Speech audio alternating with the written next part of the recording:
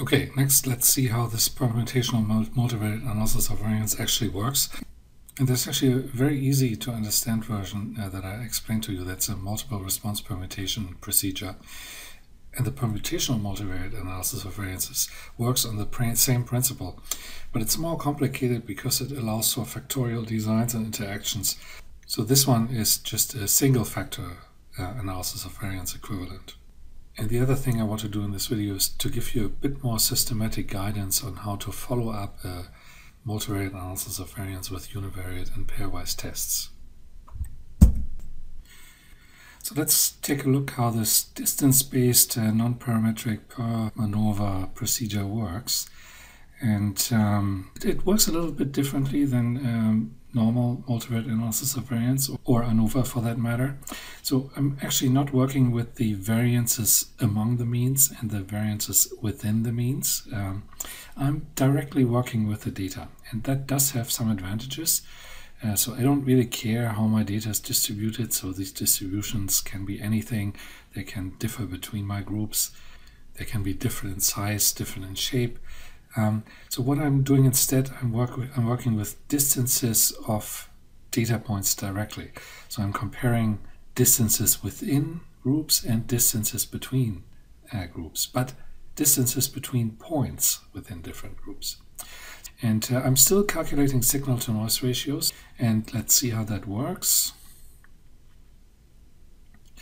So if you think of how your data table looks like in such an experiment, it would be, I would have different treatments, I would have different rows with observations, and instead of having one variable, I have many variables. So let's say these are all different species. We have 5 different species here. We calculated their frequencies, and I can visualize this in an ordination, let's say an NMDS with x1 and x2.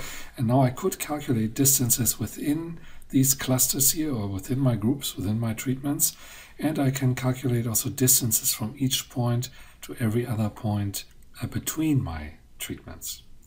So if I were to do this, let's say these are frequency measures, and I'm just calculating Euclidean distances. So my distances within, so between that red point and that other red point in multivariate space, they will be smaller than my distances between.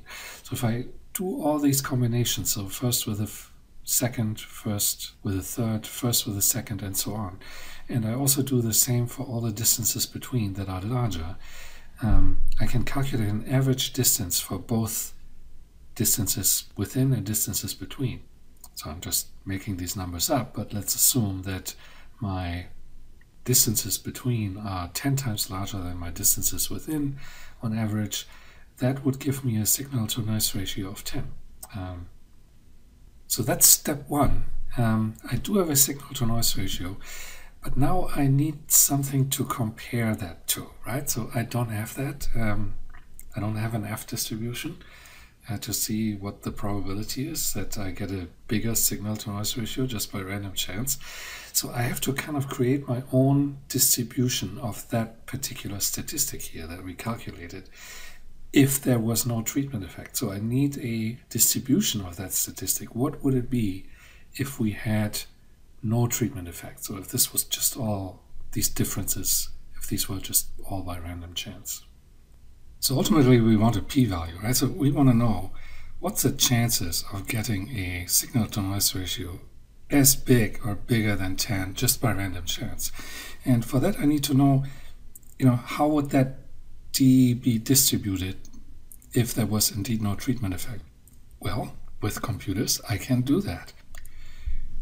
So what I do is I'm going to shuffle my treatment effects here. So let's say we put an A here, another A there, another A there, and then my B's go here and there and there, and my C's go here. So now if I were to redo this distance calculation, I will likely get my within and between distances being roughly the same. So it's not going to be exactly the same, maybe it's going to be 35 and 41 or something like that. And so my signal to noise ratio will be around 1, but not exactly 1. So what I can do with this value, I can plot it here in a histogram. So maybe it's just a little bit larger than 1. So maybe that value sits here. This is my observed signal to noise ratio here that is farther out. And so what I do next is I'm going to do this again. So I'm going to erase this. And I'm going to assign my treatments again randomly. So maybe one here, one there, and one there. And then my C's are here, and my B's are here. Just a random assignment. And I do the same procedure again. I calculate all the distances within, all the distances between. I get a new signal to noise ratio for the case where I don't actually have any treatment effects. And maybe in this case it was a value that's a little lower than 1, so that's possible as well. And so I build my distribution here as I go. Maybe sometimes I also get bigger values just by random chance. And so I can build this up. If I do this, let's say 5,000 times, I eventually get a distribution of my randomly generated D values. And if if you do things many times, it's very possible that just by random chance, occasionally I may even get a signal to noise ratio from the shuffle treatment effects that's even bigger than the one that I observed. Now, and that's now the basis for calculating p-values. So I can actually read the p-values right off that distribution, that custom distribution that I make. That's equivalent to an F distribution, except it's really made from the particular data that you have. And so perhaps I have 4,921 values that are below my 10 that I observed and 79 above. And so that would give me a p-value of 0.0158. 79 out of 5,000 permutations is the probability of getting a D statistic larger than the observed one, just by random chance, right? Remember, each time I generated those, this was just a random permutation. So that's very cool. I can literally count out what the p-value is. And so there's no distributions to be fitted.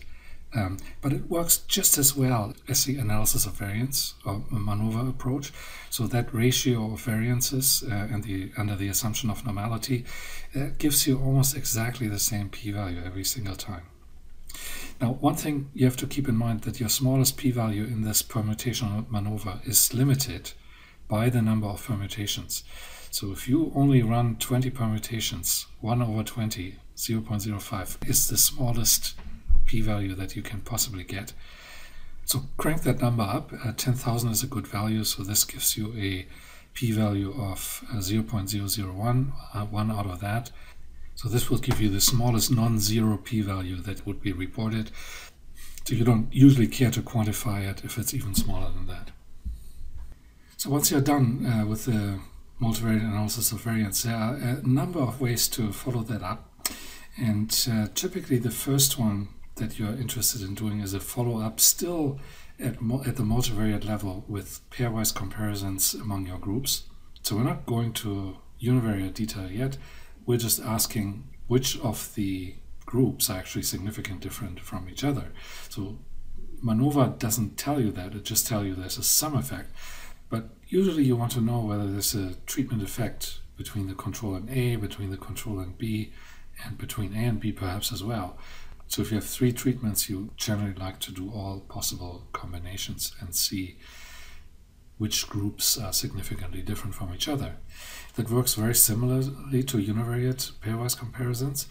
You have to do an adjustment for multiple inference, and I'm not going into this too much because these are well-established univariate statistics methods. I'll link a couple of additional videos if you're not familiar with this at the end. And you can run this very much like normal analysis of variance. So you basically, instead of one variable as your dependent variable, you have a whole table of measurements here. So your multiple species, for example, you have a group variable, in this case soil amendments, and you have to pick a distance. So that distance measure that we used to calculate our signal-to-noise ratio, that can be any distance, Euclidean or Bray-Curtis, depending on your data, what makes sense. So that is the multiple response permutation procedure implemented in R. That's the one that I explained above.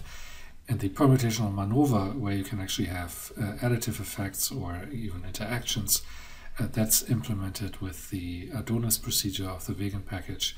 And you write it just like a linear model.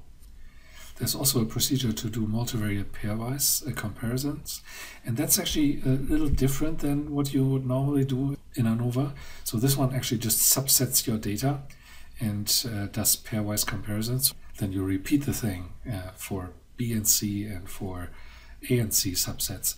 And this package does it for you here, so you don't have to do it manually. And you have to do an adjustment for multiple inference, which you can specify as well.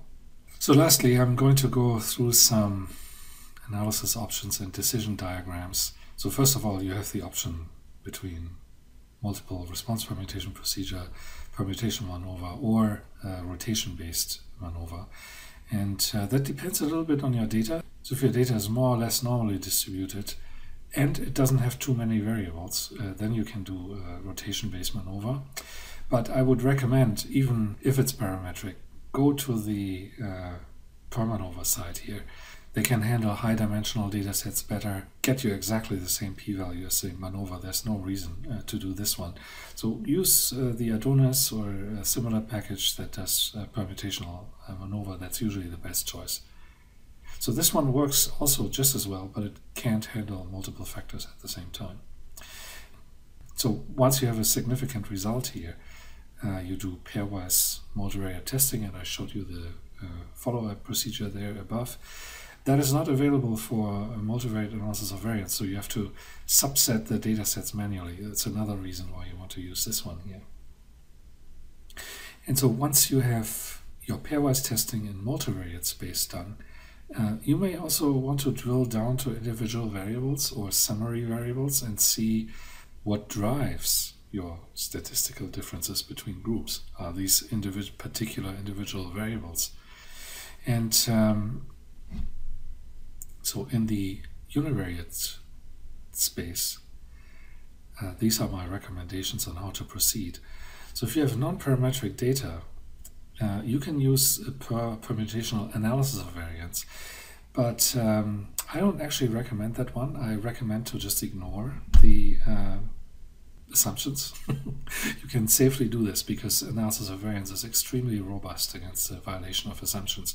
So you can try that out if you run a permutational ANOVA on non-normally distributed data and regular ANOVA, you always get the same p-value. But this one has better follow-up choices, so you can do pairwise testing much more easily, which you can't here. So again, here you would have to do subsets of data sets. So this is a bit tedious here, and that's why I don't recommend it in this case to go on the left side here. So just run the regular ANOVA and then follow that up with effect size statistics. So what this differentiates from the pairwise testing is that I actually disentangle the effect size and the sample size as causes of my p-value. So usually you don't just want to know whether two treatments are significantly different, but by how much. So that's key information. And in the lab I have some examples on how to do this. So with that, download the Lab 6 and the corresponding data. And I do walk you through the univariate follow-ups, but in a sort of compressed format because it's a multivariate class and I have to assume that you know how you do univariate analysis. I can't teach that in full detail. But if you want to specifically get some more information on how this pairwise testing works and why I have to do adjustments for multiple inference and how the effect size statistic works, there are 2 videos of the univariate statistics class that you can take a look at.